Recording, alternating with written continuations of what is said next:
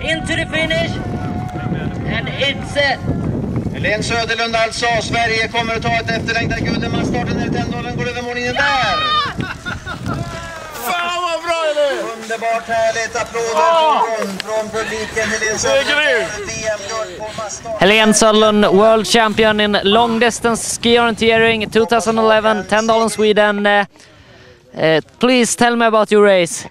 It was a very good race today. I had some problems at my first loop, but when I came to the map change, my coach said that I was just 50 seconds behind and I had done some mistakes. Then I realized that this could be my day today.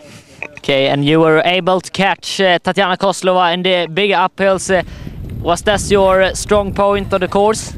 Yes, it was a very good day for me in skiing. I have felt very strong and yes, it was very good.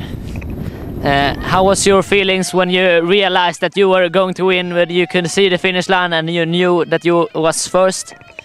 Oh, it was a very, very nice feeling. This is a dream come true. When you train, you really want to be a world champion, and this is so nice.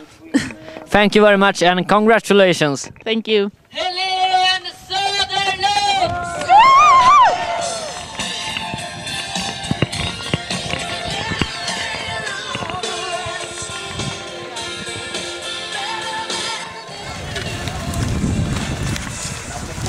From Russia, Andrey Grigoriev.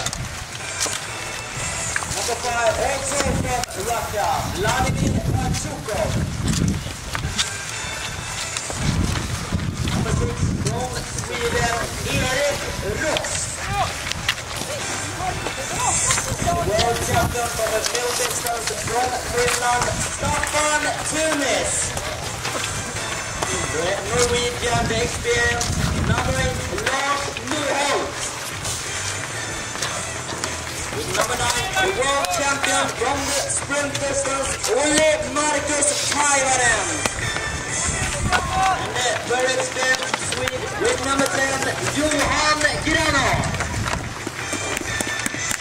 Presentation alltså av 5 seconds. Go! Let it go!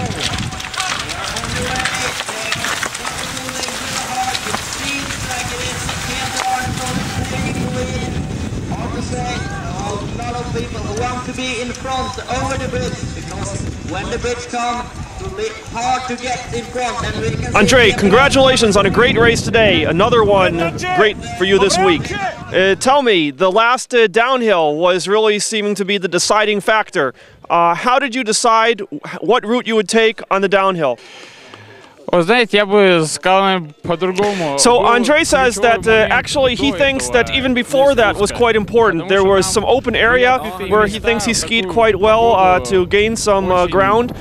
He mentions that on the downhill he and Staffan Tunis took one variant, and that he tried simply to stay with Tunis, to stay calm, relaxed, so that he would have something left for the last leg. I'm sorry, for the last little loop around the stadium. And in fact, as you can see, he did. Мы с Тунисом выехали на последнюю общую петлю, где оставалось только разобраться уже нам двоим за первое место. I ask what is his strategy for the last little loop of 3 controls around the finish, and was he sure he was going to win? He says that actually he thought he would have a good chance, but he was only sure that he would win in the last 10 meters to the finish.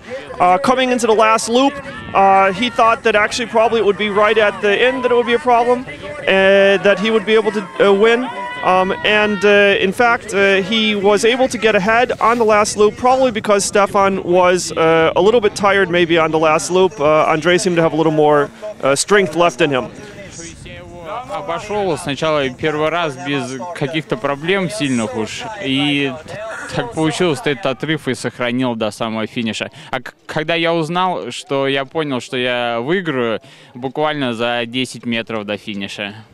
So again, congratulations on a great race today. Thank you very much.